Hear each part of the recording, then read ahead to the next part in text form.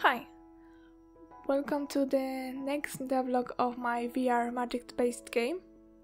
I'm Kate, and in today's video I will working on a major improvement to the gesture system, and I will create the first two-handed spell.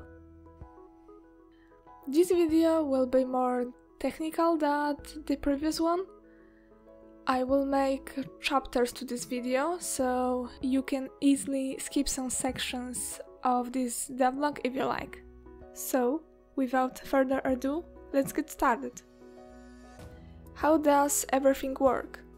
What happens when we draw with our hands in the air?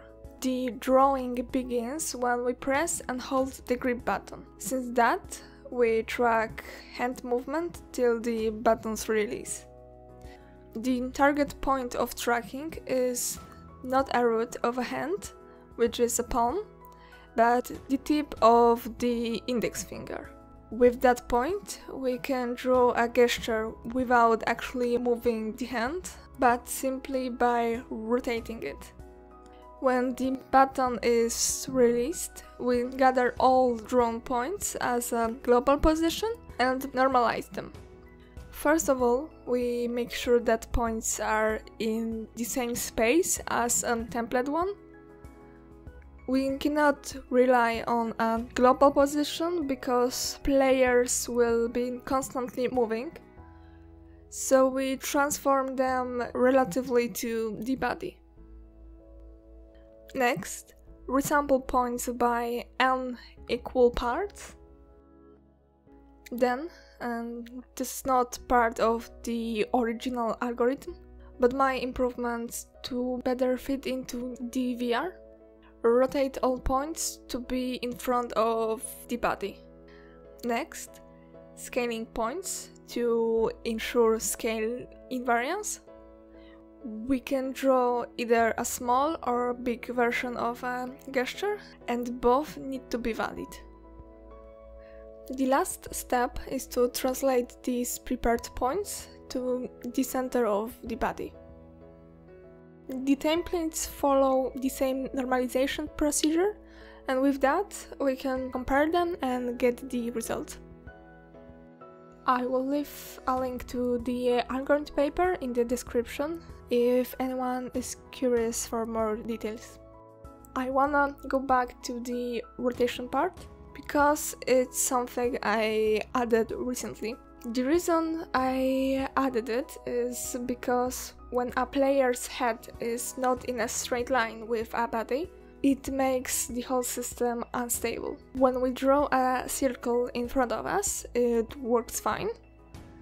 But when we turn our head 90 degrees and draw a circle, then we actually get a rotated version of it. That is not something that has a good feeling. I want to give a player freedom to look around while casting the spells. Since the last devlog, my main goal was to refactor the spell system code, so it can handle two-handed gestures. Previously, each hand had their own gesture manager, so it was impossible to get another hand gesture points, not without a lot of hacking. Just a quick look at how it works right now. Gesture Manager is now a center point of the system. When a spell invoker, in that case the hand, starts to make a gesture, it gets registered as a source to the manager. The gesture is finished when all sources finish registering their points. So, when we start drawing with one hand and add another, even if we release the button of the first hand, the system is still waiting for the second hand for its points. With that flexibility, we can add another gesture source, magic stuff for instance. Also, we don't have to limit ourselves to just 2 hands. We can draw as many strikes as we want if we just release our hands alternately. Now, let's see what we can actually do with all of those changes. This spell has 2 phases. First is a gesture to select a certain spell. Second phase is charging.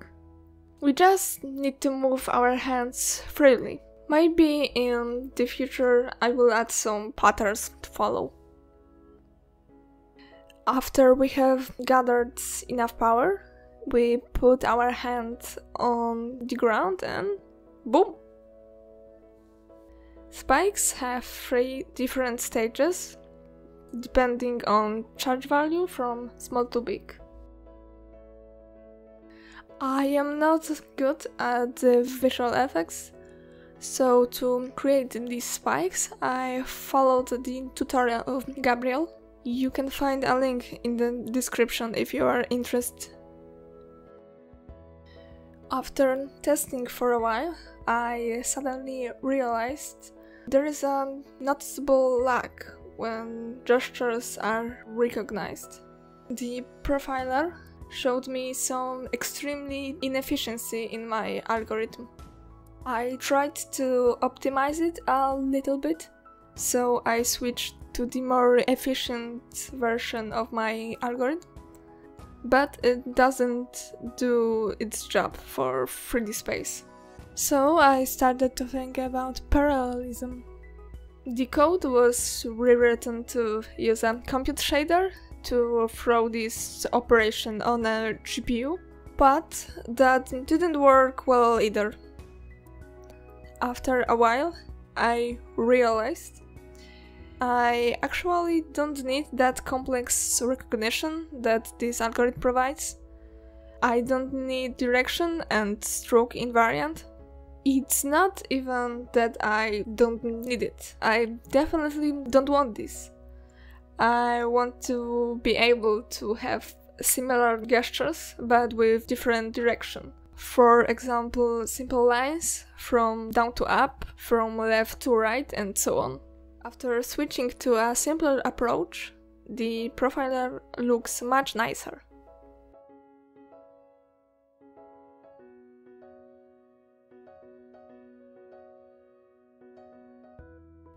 We discussed the core mechanic, but what is this game gonna be about? Well, I don't know. I will try to answer it in the next video. I am slowly leaving the prototype stage and transforming it to an actual game. I will hopefully have answers to questions like what genre it will be, what art style, how level design might look like. This will be kind of a challenge, because I am definitely not a game or level designer. If you have any ideas or thoughts, please let me know in the comments. Any suggestions are welcome. That's it for today's video. If you are curious about more updates and news about this project, feel free to follow me on Twitter, where I post a few times per week. Thank you for watching. Have a great day until the next time.